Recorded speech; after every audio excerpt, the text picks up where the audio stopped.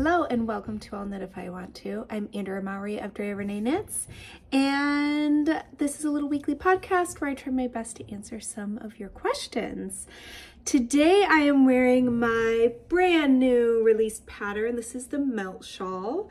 I named it that because of a couple things. So if you've knit any of my shawls before, then you might know that I love to combine texture and color and like a little bit of relaxation with a little bit, ooh, I gotta think about this section a little bit more. So that's why I love to combine things like garter stitch and brioche, which this shawl sports both, but I also threw in stripes and some lace just to add in all kinds of texture. And these colors, I love like a minty blue and a poppy orangish red. So I was so excited to combine these colors from Explorer Knits with this color, which is called Fairy Dust, this gray. It has these beautiful little speckles in it. And if you look, there's actually this super similar colors to my poppy red and minty blue, and that's dyed up by Lola Bean Yarn Co. So as I was looking at these colors, it just made me think of like frigid, icy, glacier kind of waters. It reminds me of some of the rivers in Montana, or even more so glacier, is it called Glacier Bay? Or no, Glacier Lagoon in Iceland that we went and visited, and the water is literally that color. I mean, it's wild. It's this amazing aqua color. So I was kind of thinking about like the cold, and then I was thinking about poppies are my birth flower, and they're that lovely red, and it comes out in August. And so I was just thinking about like the seasons and thawing and heat and all those things. And I was then thinking about that in terms of working on a shawl. It's really lovely to wear shawls, especially, I mean, they're great all year round, I think, no matter where you live, because even if you live in a really warm climate, there is frigid air conditioning. Every store or movie theater or what have you that you go into. So it's always nice to be able to have something that you can throw over your shoulders when you go from being really hot outside to freezing your butt off inside. But so I was just thinking about those transitions from season to season, and while I love to wear shawls all year long, I find them especially helpful in spring and fall during those transition seasons where maybe a full-on jacket is just a little too much, but a shawl is just right. And then I also was thinking about the transitions from stitch pattern to stitch pattern, along going with like that seasonality. So the simple relaxing garter stitch with just a few stripes thrown in, to the more gotta think about it brioche section, and then also the lace section. So the lace appears within the body of the shawl in just one color, and then it is what finishes off the border of the shawl, getting to use all three colors. So that's the Melt Shawl. It is available in my Ravelry shop and on my website, and of course I'll link to those below. Anything else you need to know? It would be a great shawl to knit during our DRK March to May Knit Along, which is going on right now. You have till May 31st to whip one up. It comes in 2 different sizes, all the good stuff. So you can find it all on the pattern pages, which I'll link. And let's go ahead and dive into some questions. Oh, I'm also today wearing my Wilder gown again. I love when I remember something in my closet that I haven't worn for a while, so now it's getting all the wear. I don't know about you, maybe it's spring approaching, maybe it's May coming up in a month and a half, and me made May. I don't know what it is, but springtime tends to be the time that I always want to sew again. So it kind of goes dormant for me for, you know, half the year. I just don't tend to have an interest unless there's a pattern that really snags my attention, but I tend to be occupied by my other crafts. And then spring comes around and I'm like, oh my gosh, I want to sew everything. So it's been fun to pull out one of my previous sews and get lots of wear out of it. And I actually as a little treat to myself the other day when I released the pattern. I was like, okay, I just got my pattern release done. So now I'm gonna gift myself like half an hour to cut out the fabric for this pair of pants I've been wanting to do since November. In November, I tried on this pair of pants that I loved, but they did not fit right. And I was like, you know what? I can make these. I can do it. So I'm so excited. I'm basically just gonna use my berry pants that I love. And the pants I tried on basically have one black leg and one white leg. And they were so stinking cute. So anyways, I finally got fabric. I actually bought fabric that did not work. It was way too light. It's hard to buy fabric online, right? Because you can't touch it. I don't know enough about fabric. I'm still feel like such a novice as far as sewing and fabric goes. So I'm always like, fingers crossed.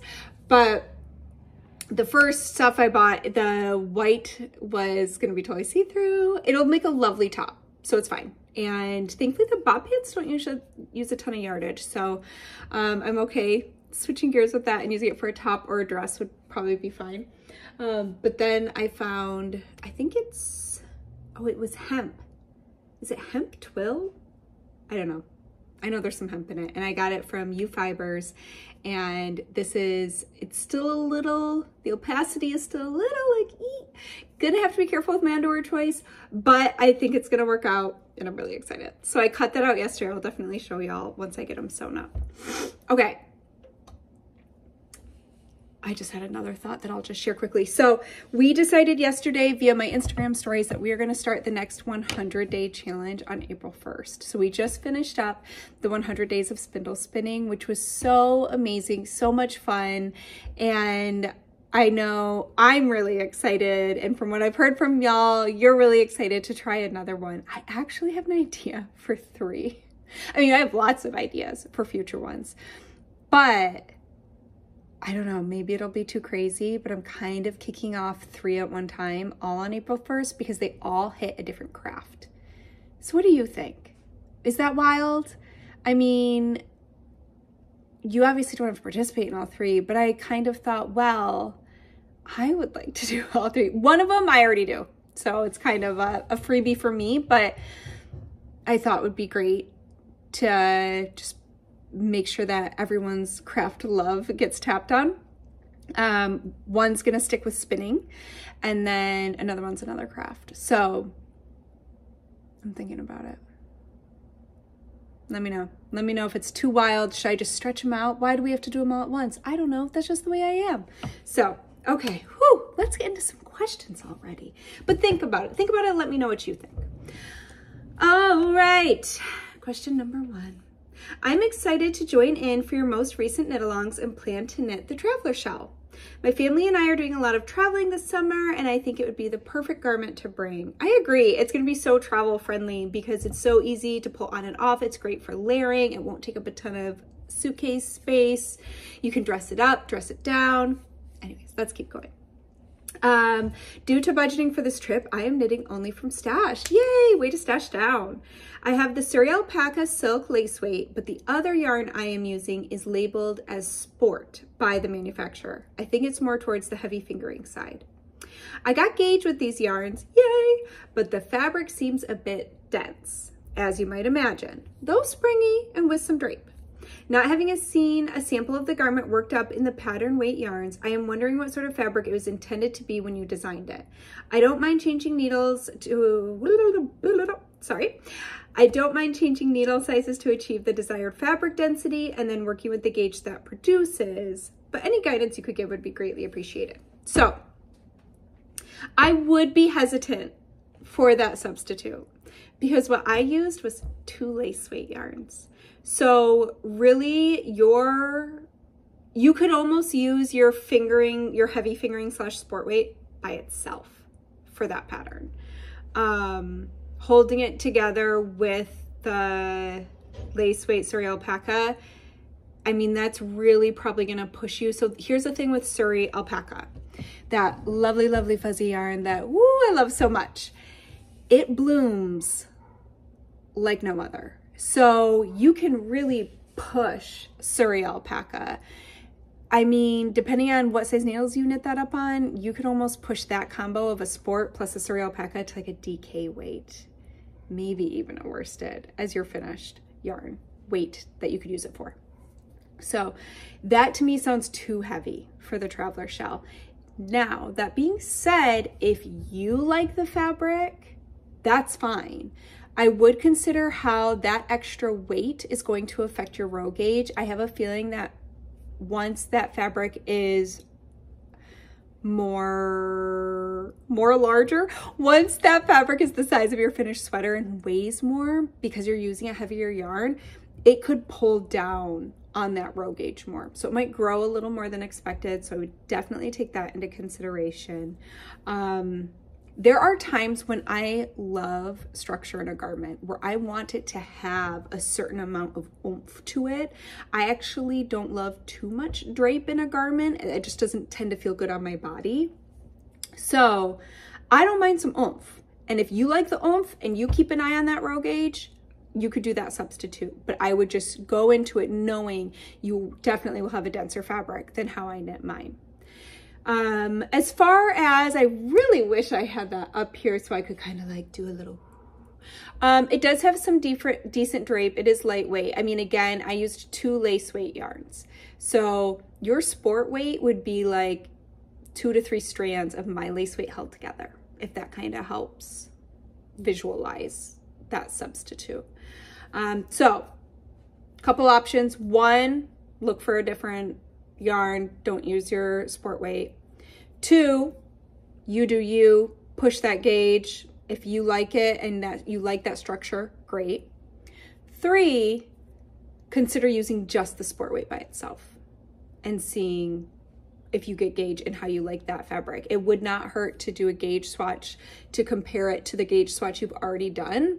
Do one with just the sport and see what you think and if you like it. And now I'm just gonna throw a wild idea out there of how much of that suri alpaca do you have? Or do you have some in another color? You could maybe try holding 2 strands of the suri together. Be beautiful as like a marl, and doing just a suri alpaca shell. Could be really cute. But check that gauge because again, that suri alpaca blooms. So for instance, I have a new sweater coming out next month and I knit up 2 versions, and one is in just suri alpaca and the other is in 2 strands held together. And I'll talk more about this once I release it, but the results and how I had to substitute for that were unexpected and a little tricky. I did make it work.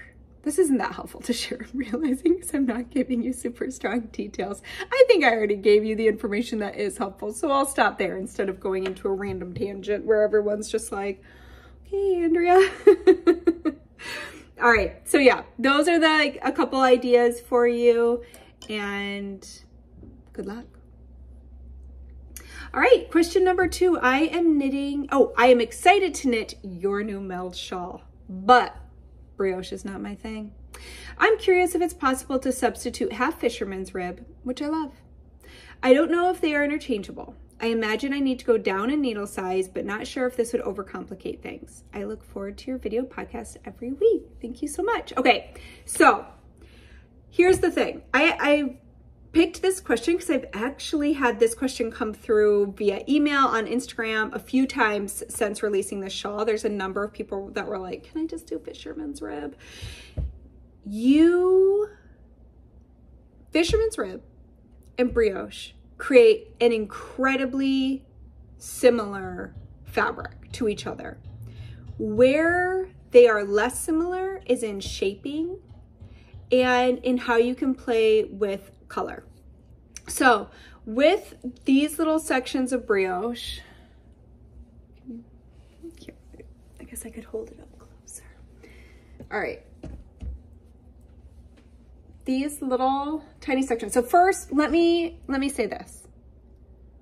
Give brioche a chance. These are only little six row sections. Look at little bitty sections. and you never know. I have lots of tutorials for brioche. They're linked in the pattern. You can also just check them out right here on my YouTube channel. There's an entire brioche playlist. So maybe give brioche a chance. This would be such a good shawl for practicing your brioche because it's just these little bands. Look at, you're only gonna do it, depending on the size, you're only gonna do it 6 times. I can't remember how many times you do it in the larger shawl. Maybe 9 times. I think it's once more per section. So it's only a little bit. But if you do really want to trade it out, I just wanted to show back and forth, that's why. So here's the side with the main color. And then contrast. First of all, I would not trade half fisherman's rib for brioche, but you could try full-on fisherman's rib. They're worked a little bit differently than each other. In half fisherman's rib, kind of like half brioche, you're only doing the fisherman's rib or the brioche technique on one side of your work.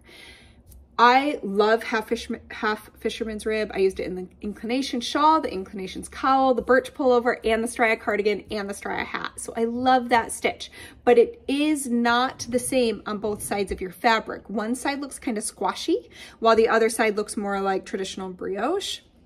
So if you're gonna swap out for full-on fisherman's rib would be my recommendation. Also, I have not done,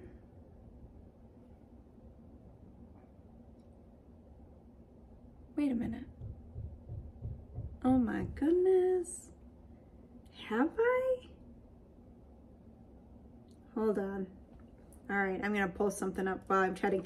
I don't think I have done 2-color fisherman's rib, but I wanna make sure I'm not a lying liar who lies. There's only one pattern that I could have done it in. And so I'm gonna pull that up, I'm gonna look, but I know it can be done. And to me, it looks really similar. So if you're really color, maybe you're sitting here going like, girl, I know my fisherman's rib and I've done it in 2-color and great. You are gonna swap in your fisherman's rib increases for the decreases. They're similar enough that it will be fine. Okay, let me just take a little peeky. I used half and 2-color. Okay, I don't, okay, now I remember what I did. I was thinking of my Attune shawl, which I use 2-color brioche, and I use half fisherman's rib in that shawl, and I was like, wait, did I do 2-color fisherman's rib? I didn't. But oh, why am I closing this? I still need this for questions. Okay, so I did look up for you a link to a tutorial for 2-color fisherman's rib.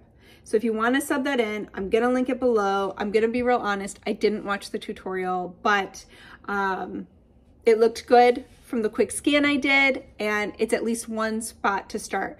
All I did was search 2-color fisherman's rib, loads came up. So that's the only thing. I haven't done it myself. I like to do brioche when I'm using more than one color, or when I'm doing like fun shaping. That's when I'm going to default to brioche. So I say, try it. You know, the first brioche section is right here, right? Just a little baby. So all you have to do is work up to here, try your fisherman's rib sub, see if it works. If you like it, sweet. You only did this little bit, now you know. If you don't like it, tear it back and try the brioche. I want everyone to do brioche, but I get it. We all like what we like, and you should choose the technique that is going to bring you the most joy. This is upside down. I knew that didn't feel right. Okay. So there we go. I got you a link.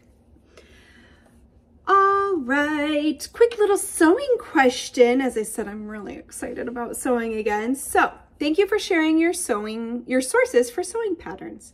My biggest hurdle is that I have no access to fabric stores. Do you use online resources for fabric and notions? So yes, where I used to live, we only had quilting shops, and you can use whatever you want to use to sew, but it's really nice to try and find access to garment fabric. So I am linking my places that I myself have shopped at online for fabric and had really great experiences with. So first let's talk about my local, which is Z Fabric here in Portland, Maine. They do have an online store. So that would be a great option. I also love U Fibers. So U Fibers does this thing called Make the Look, where they bundle together everything you need to make a pattern. They change over, so they'll just do like a group, and once they've sold out, they've sold out. But I did the Arthur pants through that, and I loved it because it came with my thread, the needle for my sewing machine, the fabric, the interfacing, the button, the zipper, everything. So I was like, okay, I know exactly that I have everything, because that's where I get overwhelmed, because I still don't fully feel like I have a ton of knowledge on fabric and even zippers and things like that. I love that everything I need, they're putting in there, and I just know, okay, this is gonna work. So I love that one. Oak Fabrics has a wide selection that I have really liked. Like if you like Merchant and Mills or anything like that, their selection is excellent. They're in Chicago, but I have shopped from them online. Another is Fancy Tiger Crafts, which is great for lots of crafting supplies, fabric, yarn, all the good stuff. So that's a really great one. And then Blackbird Fabrics is one that I found actually through their sewing podcast. I'm gonna forget the name of their sewing podcast.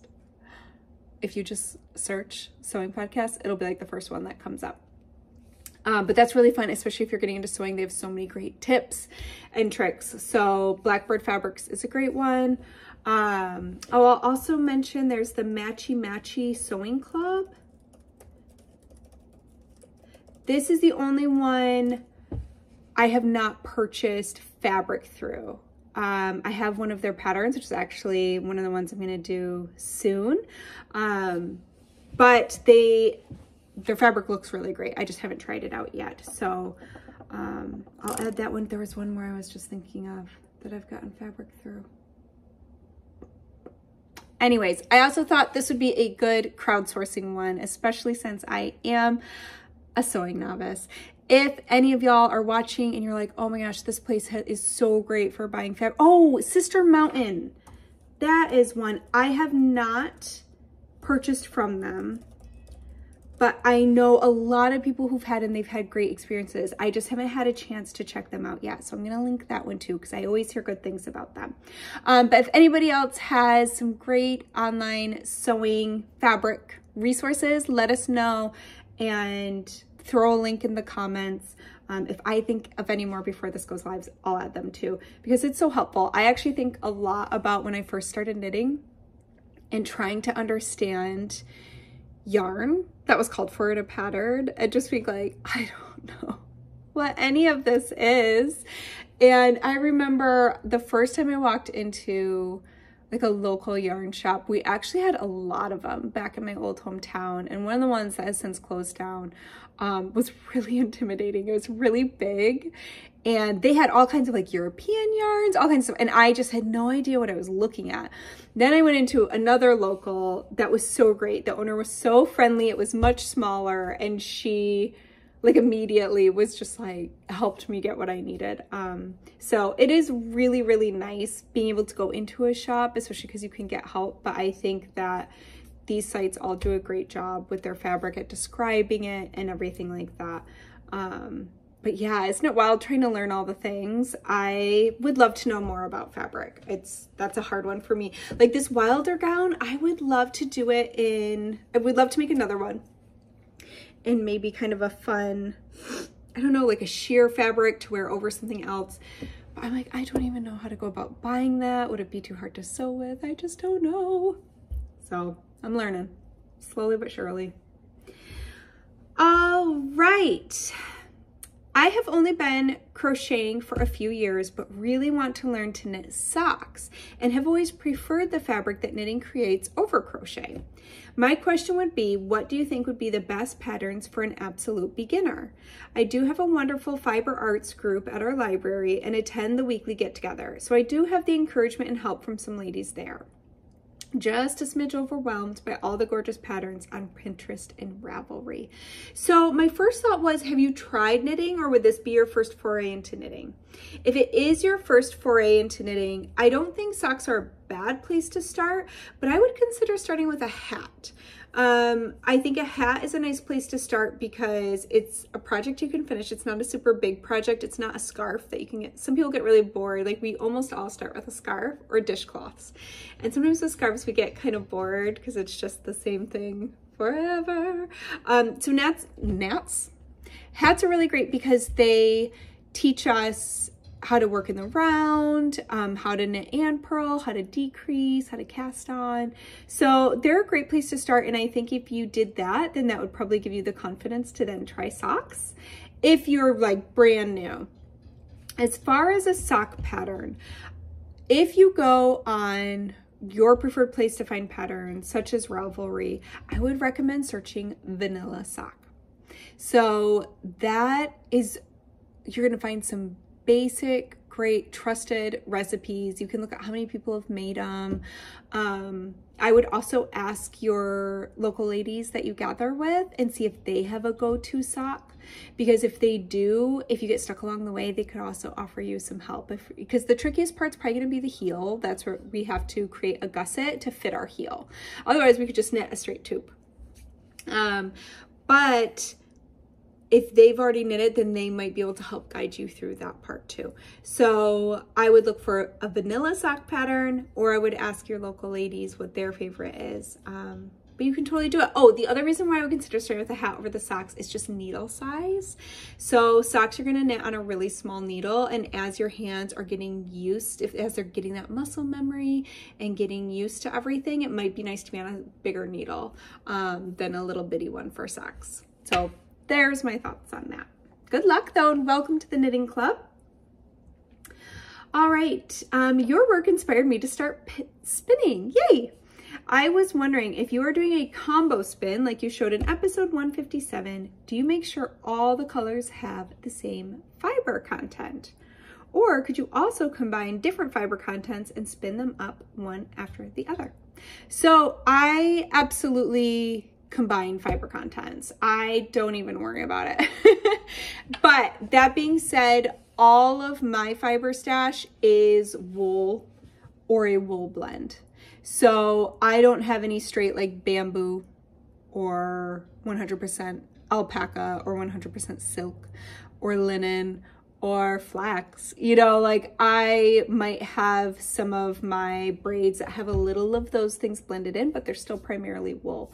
So I know that they're going to act really similar enough within my combo spin to be fine. So I absolutely combine fibers.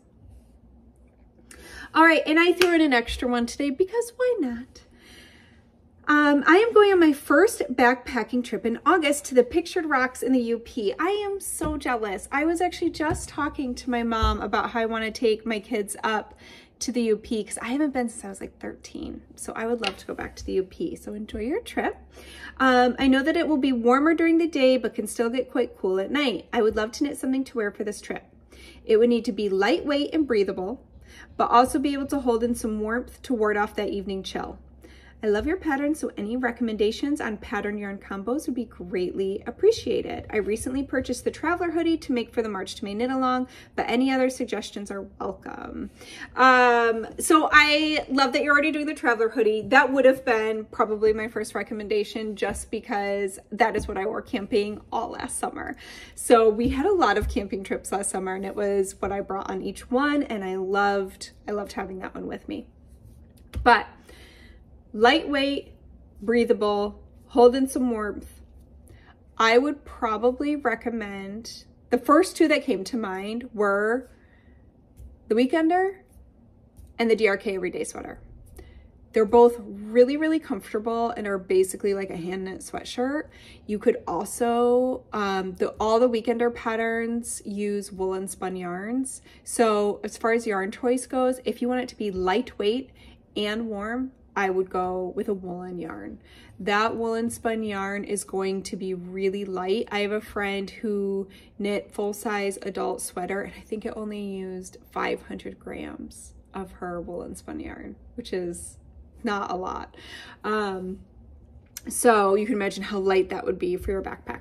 So I would do either the weekender, or I would do the DRK everyday sweater knit up in a woolen spun yarn.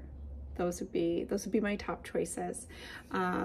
They're both great for layering, and I wear them constantly. So those are the two that popped into my head. All right. We are smack dab in the middle of the DRK March to May knit along and the Traveler Spin It to Knit It knit along. Those are going to be linked down below for their entirety so that you can always find their links. So if you're ever like, wait, I forgot how to get back, just go ahead and look in the show notes anytime from now through the end of May for the DRK March to May knit along, or through till next February for the spinning knit along. And you will always find those links both to the Ravelry forum and the hashtags that we use on Instagram. I am, oh, I'm so glad I just remembered. Where did I put it?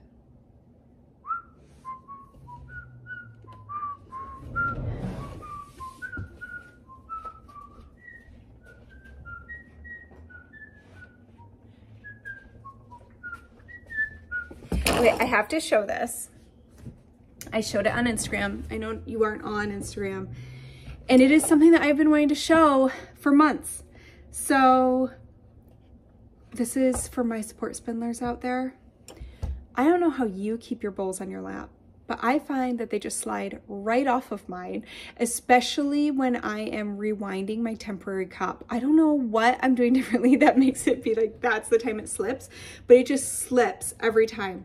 So I was traveling back in January, and I was like, okay, I know I want to take my spinning on the plane, and I do not want to have to worry about a bowl falling off of my lap. And so I thought about how I twist on my interchangeable needles and use a little rubber pad.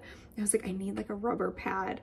So I sent my sweet, sweet husband out to go get me a jar opener. And I'll tell you what, it is the best little sport spindling hack ever. So that goes on my leg, bowl goes on top, and it just keeps it from slipping off of my apparently slippy clothing. So anyways, grab yourself a jar opener, and I promise it will make your support spinning more enjoyable. All right, anything else that we need to share? I don't think so. I think that's everything. That was our questions. We talked about knit-alongs. We talked about the new pattern, the 100 days of something coming up. I am going to announce. I will definitely announce it here on Instagram and in my newsletter. My newsletter is where it's going to be the most spelled out. So if you're somebody who likes like give me the details, that's where that's going to happen. So definitely sign up for my newsletter. Otherwise, I think that's it. So if you enjoyed this, please hit that subscribe and like button. That's what I'm supposed to say, I believe, at the end of these. And thank you so much for being here. I hope to see you again next week. You can submit your questions through the link below. It's at the very end of the show notes. And happy making. Bye.